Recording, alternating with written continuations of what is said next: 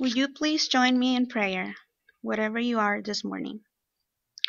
God of all creation, God of mercy, love, and prayer, we have come to praise you today.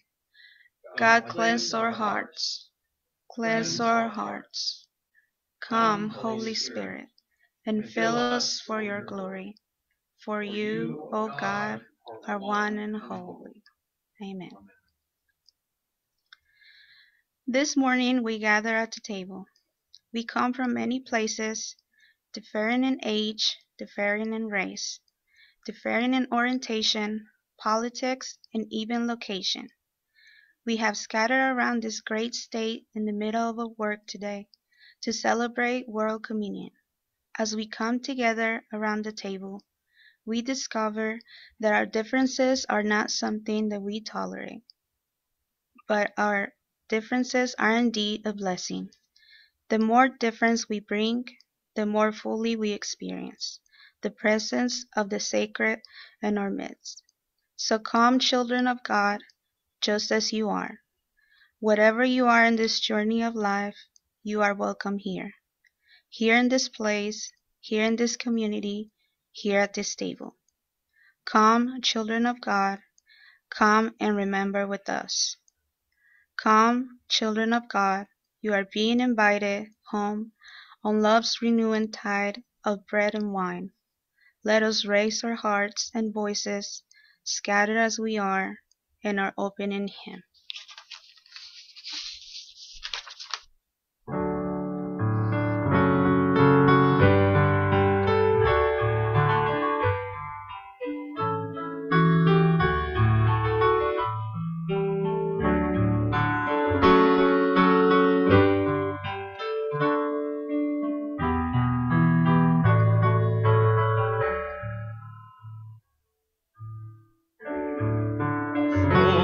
Love's renewing tide to the place of our belonging. Bring us home to your redeeming side. Bring your scattered people home. From our weary night, bring us to the light, to the place of our belonging. With your warm embrace, awaken us to grace. Bring your scattered people home.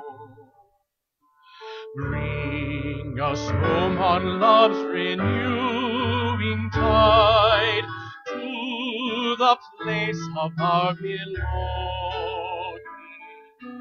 Bring us home to your redeeming side. Bring your scattered people home. From our closed-in fears, from our wasted years, to the place of our belonging, to our highest call, sharing love with all. Bring your scattered people home. Bring us home on love's renewing tide, to the place of our belonging. Bring us home to your redeeming side. Bring your scattered people home. From our selfish views, learnings we refuse, to the place of our belonging, to the truth we are, to our rising star. Bring your scattered people home. Bring us home on love's renewing tide, to the place of our belonging. Bring us home to your redeeming side. Bring your scattered people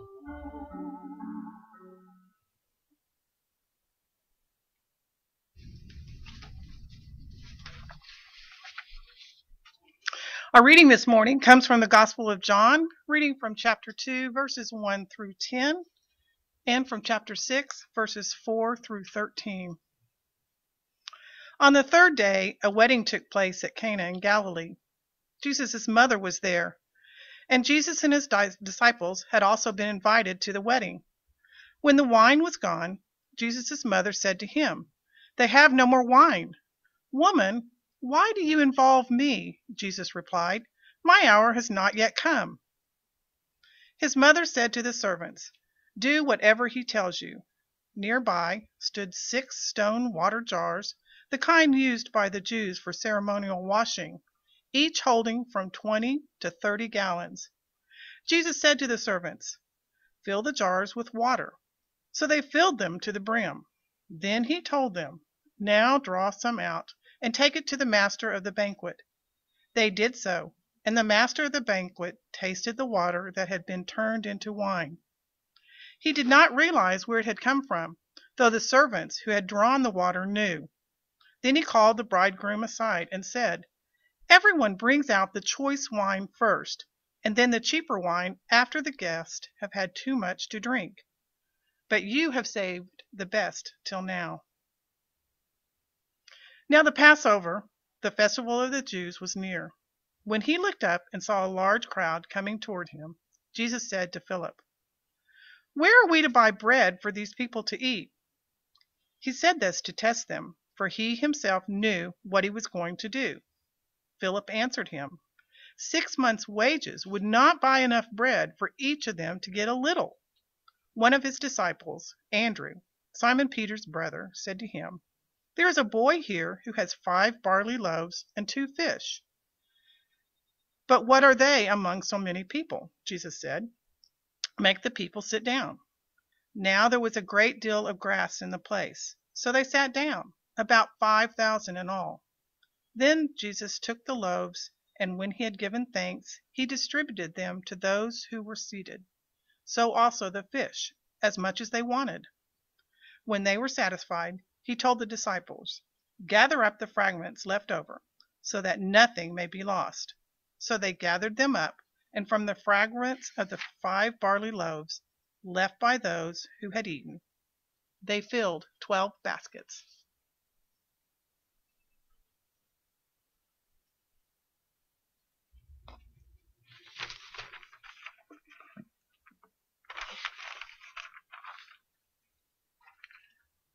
There was a child that entered into a Methodist church in Brazil. He didn't say anything, but he wandered around the church, which was a little bit distracting. But the people of the church did not try to stop him, get him to sit down. The street children in Brazil were looked upon with both fear and compassion. As the service continued, he was intrigued when the pastor got up and lifted up a loaf of bread. He came to the front of the church. He sat on the front pew. He looked intently at the pastor. The pastor invited people to come and receive the bread and the cup. He continued to look, and then he broke his silence. He said, "Will there be enough for me? Will there be enough for me?" Is a question that we sometimes ask because we know that resources are limited. Would there be enough for me? In the readings that we had today from the Gospel of John, from chapter 2 and from chapter 6, there are 2 miracles that occurred because it didn't seem like there was enough. In the first miracle that Jesus took water and made wine out of, they had run out of wine at a wedding feast. This was certainly something that would cause the family embarrassment. But Jesus' mother was there, and she took charge of the situation, and she told the servants to do whatever Jesus asked them to do. And so he told them to take those water jars used for purification and to fill them up. And they did. It said they filled it all the way to the brim. And then he said to take it out to the steward for the feast. And he took a taste, and he said, that this was unusual because most people served the good wine first, and when the guests were drunk, then they would bring out cheap wine. But they had good wine at the end. Most of the time when we look at that story, we're looking at the fact that there was a miracle that occurred, that Jesus did his first miracle, in fact. But what I'd like to point us to is the abundance of the miracle that Jesus did. It wasn't just that this was good wine, but can you imagine how much wine it was? We sometimes overlook the fact that there were 6 jars that says that they would hold 20 to 30 gallons. And so let's say that it's 25 gallons that is held in each jar on average. That would be 150 gallons of wine. Now, I don't know how much a wedding feast takes in that day, but 150 gallons of wine sounds more than sufficient.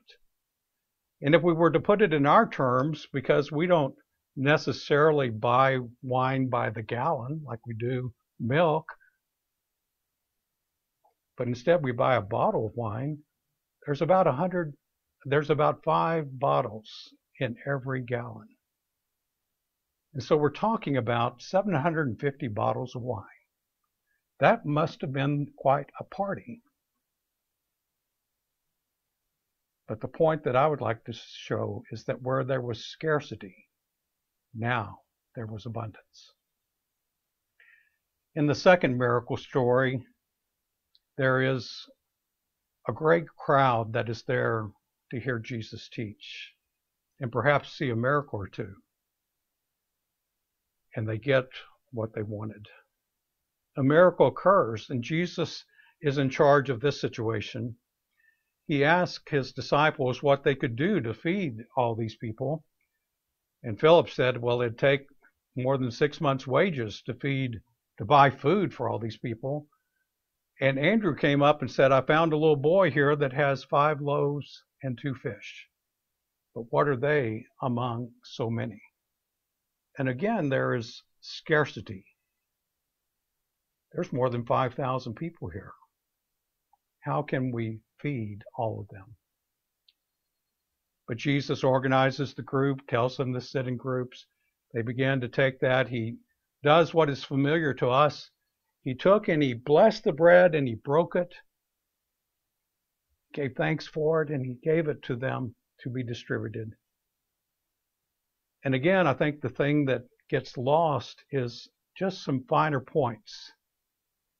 It wasn't that they just took a little bit like we do at communion.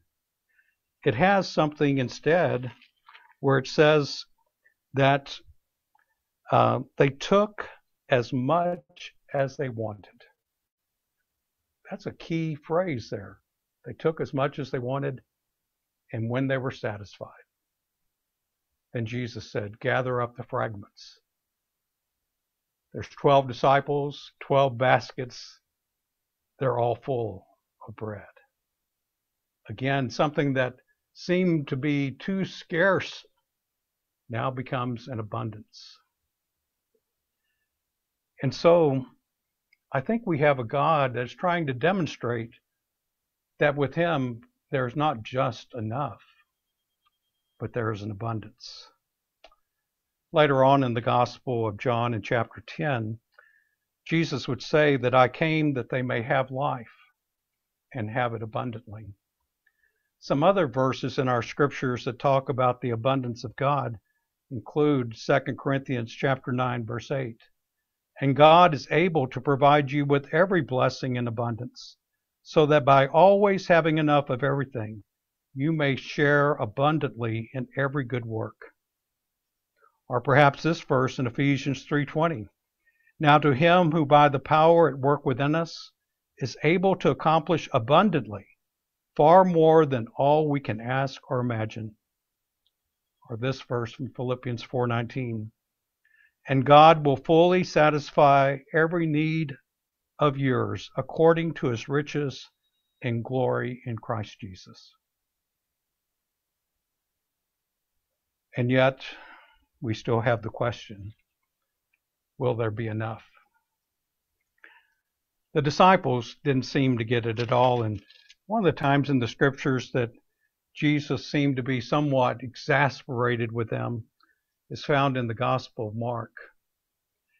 Besides the feeding of the 5,000, Mark also records a second feeding miracle of 4,000. It's in the first section of chapter 8. And the following verses talk about when they're getting back in the boat. And I'd like to share chapter 8, beginning at verse 14. It says, "Now the disciples had forgotten to bring any bread, and they had only one loaf with them in the boat. And he, Jesus, cautioned them, saying, 'Watch out, beware of the yeast of the Pharisees and the yeast of Herod.' They said to one another, 'It is because we have no bread.' And becoming aware of it, Jesus said to them, 'Why are you talking about having no bread? Do you still not perceive or understand? Are your hearts hardened? Do you have eyes and fail to see? Do you have ears and fail to hear? And do you not remember? When I broke the 5 loaves for the 5,000, how many baskets full of broken pieces did you collect?' They said to him, 12. And the 7 for the 4,000, how many baskets full of broken pieces did you collect? And they said to him, 7. And then he said to them, 'Do you not yet understand?'" Today, we still have that scarcity mentality, that we don't think that there is enough. But Jesus is one who is not only enough, but he has abundance.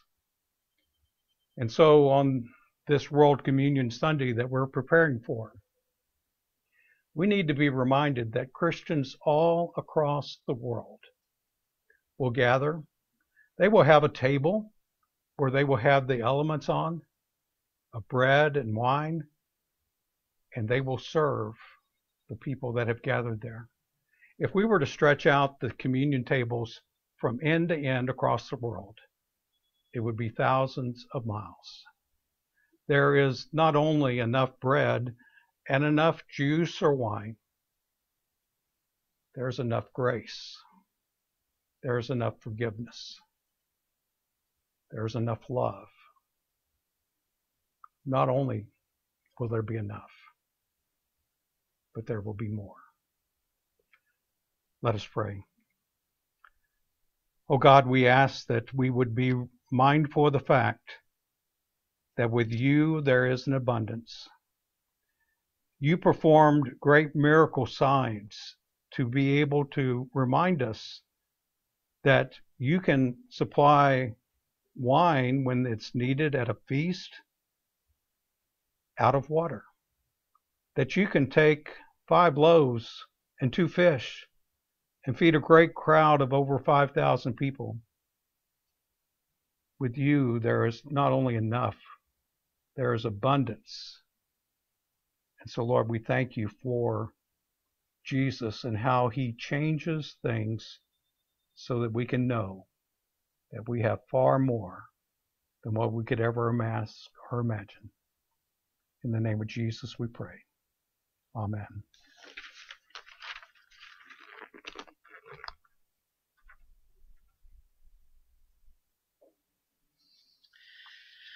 We remember the stories that Jesus' friends tell, stories of broken bread and shared, feeding a multitude, stories of being gathered together, enemy and friend, around tables, stories of unlikely guests revealing the face of the sacred. They say that it was on the night of both celebration and betrayal that he took the bread left over on the table, blessed it, and broke it, reminding them that it is in the breaking of the bread that we become whole, that in losing our lives we find them, that in serving we are served. As the grain scattered becomes one loaf, when we eat this bread, we become one with one another. They say that he took the cup that was also left over on the table, poured it out, and sharing, remembering with them the life-giving breath, even now, pounding a rhythm through our veins, the breath of life from which we come, the breath that precedes and follows all that we can see. As the grapes find life in the vine, when we drink this cup, we become one and at one with the source of life itself.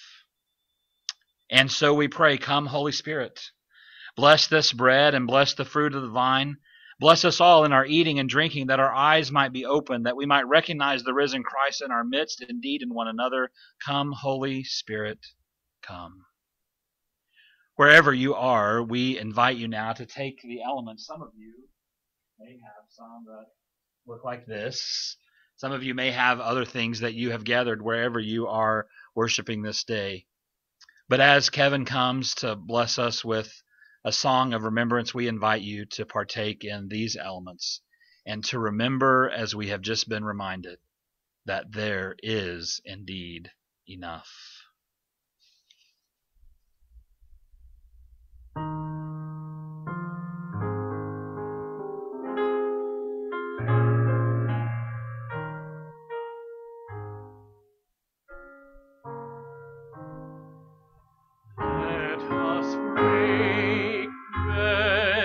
Together on our knees,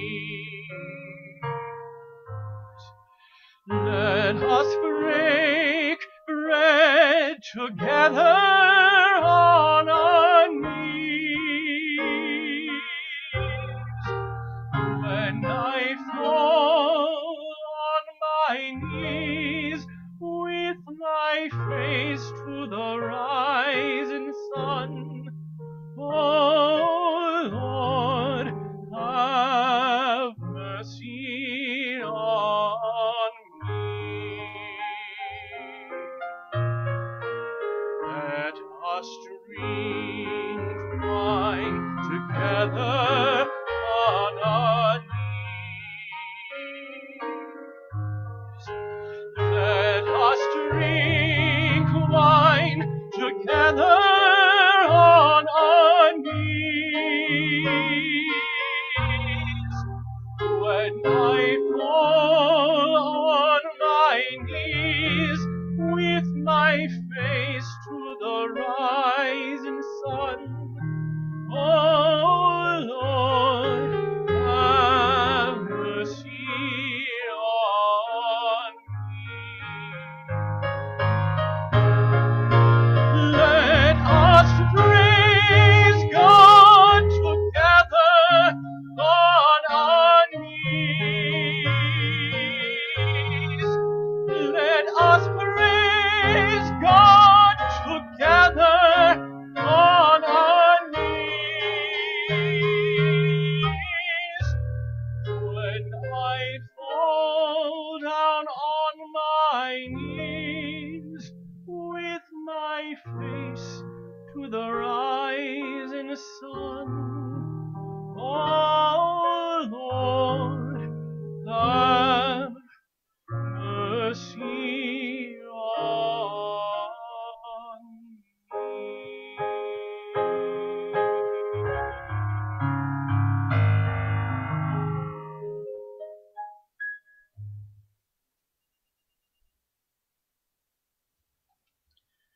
There is indeed enough. And many times in our lives, we may actually have more than enough. And it's in those moments when we are invited, as Jesus showed us over and over in the Gospels, to be generous and to share with others. And that's when we find baskets full of things left over. In this case, we're inviting you over these next few days between now and our Thanksgiving service on November the 17th to partner with us here in Oklahoma City. If you are here in the Ministry Center or at the Oklahoma Methodist Foundation, and even if you're deployed and you do not work here in Oklahoma City, you may be able to do this wherever you're at.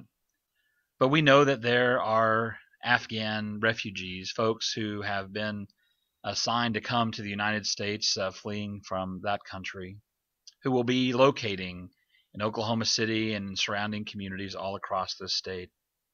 We want to help bless them when they arrive with the gifts that they need, and so you will find listed in the bulletin some items that you can donate.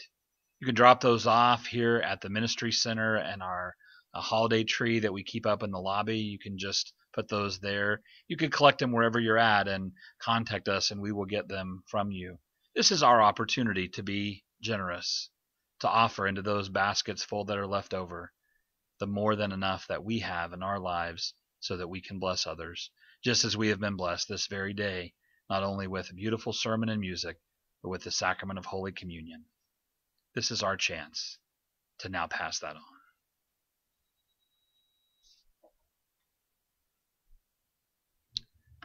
And now may the grace of our Lord and Savior Jesus Christ, the love of God our Father, and the fellowship of the Holy Spirit be with you all both now and forevermore. Amen.